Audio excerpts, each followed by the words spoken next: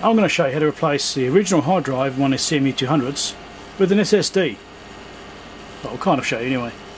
Stick around. If it's your first time here, click on the subscribe button and on the bell icon to get notifications about new videos. Thanks for watching, hope you enjoy it.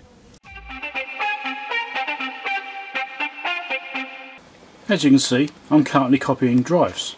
It's copying one drive to another. If the autofocus behaves, it isn't going to behave, is it? So I'm using a program called HDD Guru. It's not installed, it's just running on the computer here. Just there. Come on, focus. There's a portable version, which means you can just run it straight off without installing it. So I'm using that. And it's copying these drives over. Now what I'm actually copying are these two IDE hard drives. Okay, now the one on the left is a hard drive from my Rohde Schwarz CMU200, and the drive on the right is a very cheap SSD. And they're both IDE hard drives, or PATA. Alright, so these are old ATA drives, ATA, whatever you want to call it. Alright, IDE interface, the old stuff. These 2.5 inch drives. So I'm copying the data from one drive to the other. The idea is that I can put the SSD into the Rohde Schwarz. At least that's the plan. Right, let's do a boot test now. This is on the original drive. This is the replacement drive I'm going to be putting in next. So I'm going to do a boot test on the original drive after I've done the copying. Hopefully the original drive still works. If it doesn't, something has gone wrong. And this will time how long it takes to boot. Okay, so I'm going to push the button, and then I'll probably do like a dual screen thing when I do the comparison and see how much quicker the boot time is between the two. I might do like a split screen, one before, one after, something like that. So to get this hard drive out, the hard drive is actually right here, right behind the screen. So you've got this top panel here which I have to take off, which is right here. Okay, this is the top panel. And so you take that off, it's got a couple of screws on the side, and then you lift it off. I had to take this board here out so I could get to the screws. There's two screws that hold the hard drive in. And it's something like a little caddy. And it's got two screws at the top, and it's got like a finger in the bottom which locates into a hole. And you obviously got the ribbon cable which you can just see on camera. Alright, so I had to get to those screws straight enough to get them loose because they're quite tight, I had to take this card here out first. And then you've got three little connectors here to pop off vertically, and there's also a couple of connectors and stuff on the bottom as well when you access on the bottom of the unit. There's a couple of screwed on SMAs underneath there with another little connector like this. So you take those off so you can lift this card out, and then you can get a screwdriver in there to get to that hard drive screw, if you need to. But you might be able to do it with a short screwdriver maybe, or you just get lucky and yours aren't as tight as mine were. I don't know. Anyway, so I'm going to take this drive out again now, top it with the other one, and we'll see how we go. So first I'm going to do is pop this ribbon cable back off. I'm going to kill power actually. I've turned it off, but it's called power too. Power's now unplugged. Put the ribbon cable out. Now when I put this back together again after doing the cloning, I've only put one screw back in. So I'll take it back out.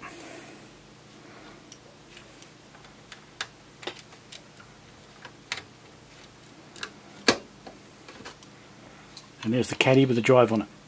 Okay, so obviously I'm going to keep this thing as a it's something to be really careful of. Alright, this is something I don't want to damage. So again, I only put two screws in this as well because I took it off the caddy. So I'm going to pop the new replacement drive in with all four screws, and hopefully the actual drive will work. Well, I really hope it does. It'd be kind of inconvenient if it doesn't. Anyway, let's get these in. Now this drive is, so it's a really cheap drive, and yeah, I don't know how good it's going to be, how long it's going to last, that sort of stuff, but yeah, we'll give it a go anyway. That's another reason to make sure the original drive keeps working, because I might need to clone it again sometime in the future. I'll either clone off the original drive than clone off a copy of the original drive. Just a better way of doing it. Clone from the master, not from the clones. Just in case any corruptions crept in along the way. It happens. It can happen. Right, so it's those in there. Let's get the ribbon cable off the other drive.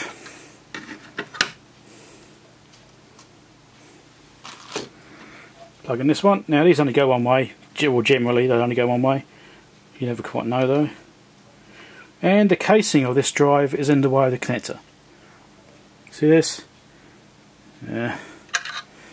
Some trimming is required. I'll be right back. Cheap drives. Okay, there you go. I've trimmed a bit of the side off here. It's only just a hollow casing anyway, it's not particularly critical. Alright, so I've trimmed a bit of that off now, so the cable should now fit.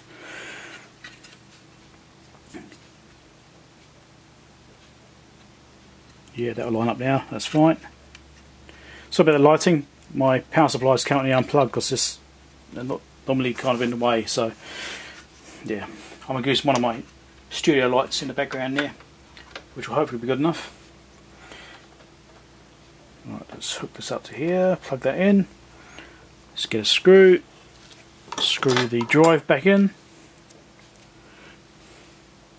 This kind of gets stuck, so try and get it aligned at the same time. It's a bit of fun, but we'll get one screw in and I'll try it, I suppose.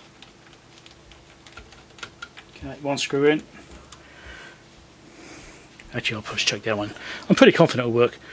The drive copy, the cloning function went without hitch, so I'm pretty sure it'll be fine. It better be anyway. Right. Come on, in you go. Loosen this off a little bit. Didn't follow my own rules, which is to not turn up until you're sure it's ready. Okay. I think those are both in okay. Let's plug power back in again.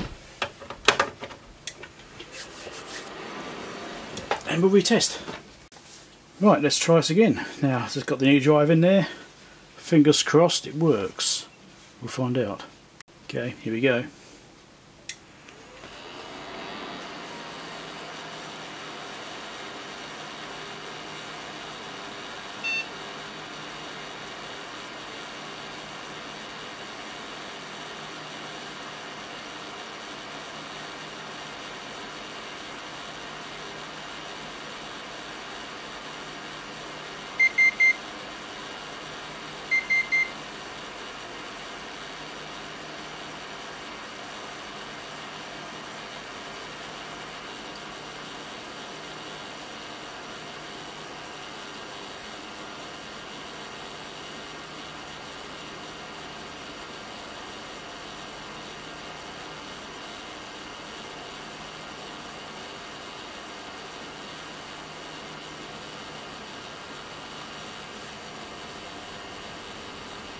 Okay, well that's booted, so the drive worked, so yay for that.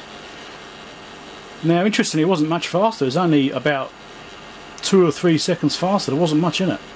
At least it didn't appear to be anyway. At least the drive's working, that's the main thing. Now, because what I wanted to do is change it for reliability, because the hard drives, this is an old hard drive, they don't last forever, and this is the one that was in it here. Okay, and this is dated 2005, so that's 14 years old. So yeah, yeah, it's a 30GB drive. The drive I've replaced it with is a 32GB SSD, although it's a really cheap one, and it's probably not great, but it's going to be at least hopefully reliable, and at least then I'm not worried too much if this drive here suddenly craps out on me, because if this failed, I had no backup. I would have had a bit of a disaster there. I would have had to try and rely on other people to try and get the thing up and going again. But at least now I can put this to one side, put it away somewhere that's really safe, and not have to worry about it, because this is now my master drive for cloning. If this SSD fails, that's fine. I've got another one, or I've got some other solutions I can actually put in. So, you know, I can always just re-clone again off this drive. But at least I know I can clone it and it does work. So that's excellent. Happy with that. And there you go, that's where the hard drive sits, just here. So there's the front panel, also it's standing on its face right now. And there's the drive, and there's the 2 screws which hold it in. So now you can see what it looks like. And there's the panel that goes over the top, just like that. So you can just see what it looks like just in the side there, a bit of a gap. So anyway, I'll put this thing back together. I'm finished now.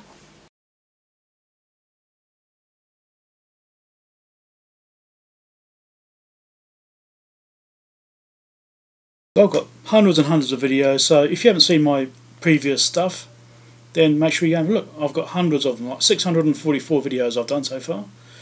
So go and check them out. Go back and look at the back catalogue. Pages and pages of them. Loads of them. Go and check them out. Make sure you go and watch more stuff. Watch more. Watch more. Watch more.